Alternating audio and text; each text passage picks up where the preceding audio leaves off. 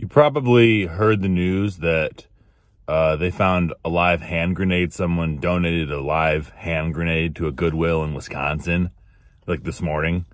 It was from World War II and it was corroded, but you don't ever want to assume a hand grenade is safe. That's a good rule of thumb to keep your thumbs. So we're at a Goodwill right here, and we're going to go in and look for some hand grenades. First thing you do when you're looking for hand grenades at Goodwill is go to the coat rack. Didn't find any hand grenades. Did find this Eddie Bauer Premium Goose Down Women's Extra Small Quilted Jacket. I like it quite a bit, but they wanted $12 for it, and I'd say market value is about 30 or 40, and the numbers just don't add up for resale. I don't want to work 10 minutes to make $2. Then, t-shirts. So a cool Detroit Tigers promotional item right there. I think it might be a bootleg, to be honest. Then I saw this XXX Team Razer Counterlogic Gaming Esports Jersey. Big guy clothes. I saw one of these for sale currently on eBay for $60. I paid $3 in the store. I might go at like 55, try and make like $40 when it's all said and done, or I may auction it off. I'm not sure. Then some fish. That's a little bit of foreshadowing. Didn't buy fish. What I did buy was a Sony Ultra HD Blu-ray player.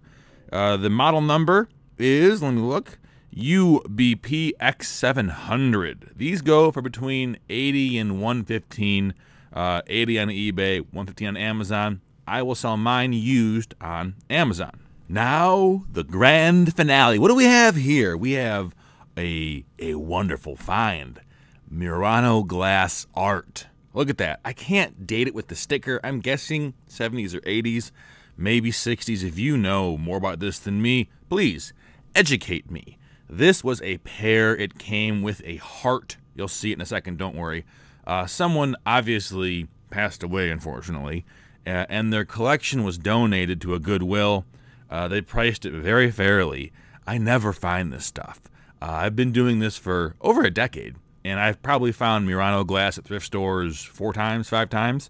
And so to find this much really was a very rewarding experience. That was an Eggerman check piece, not Murano, but the rest of it is Murano. This one's hand-signed.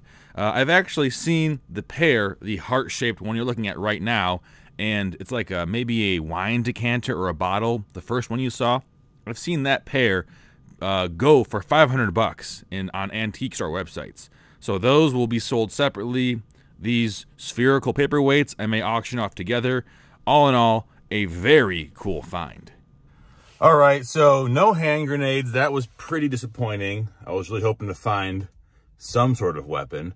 If I throw those Murano glass paperweights, those would do some damage, so not a total loss, but I'm just kidding. Very excited to find those. I wanted to take you back to my warehouse and give you a better look at all these. These are not a pair. You can see they're different sizes, but those are a pair. Those are not a pair.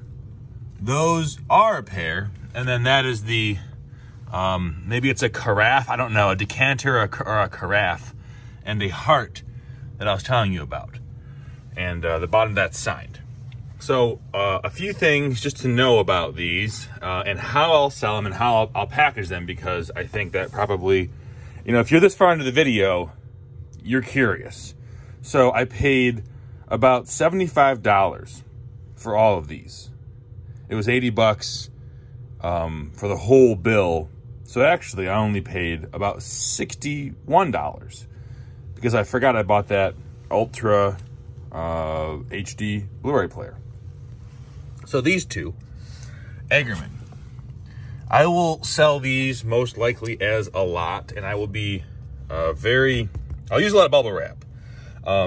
There are, you know, not quite heavy, but they're kind of heavy. I think to get the glass so crystal clear, they include lead. I think that's the secret to making it so nice. And lead is heavy. I will sell these two egg-shaped ones together. I have to research these tags because I'm sure that there's someone out there who has a blog that tells you what year they're from with the tags. Probably I should be questioning if that actually is Murano. If that actually is Murano. And if this actually is Murano. Because these are the 3 ones that are not tagged. Everything else, those 7 items are tagged. I think because they're all together, that's a safe estimate. Someone once told me you can tell by the bottom who made them. Whether it's a sanded rough bottom or if it's like this. And I forget which one is the cheap one and which is the nice one. Because these are, you know, from a technical standpoint, not that difficult to make. There are lots of reproductions out of China, and you have to be wary of those. That does bring up the question, are these fake Chinese knockoffs? I don't think so. It's very difficult to imitate a weathered tag like that, but they could be. If I didn't see exact comparables on professional antique store websites, then I would be a lot more skeptical. And I am, just to be safe, just because I've been doing this for so long, I am skeptical of these. But I just wanted to give you a better look. My channel is devoted to making money. One of those ways I make money is by reselling things that I get at thrift stores or auctions or estate sales or garage sales. And if you like that, I encourage you subscribe. And I'll see you guys later.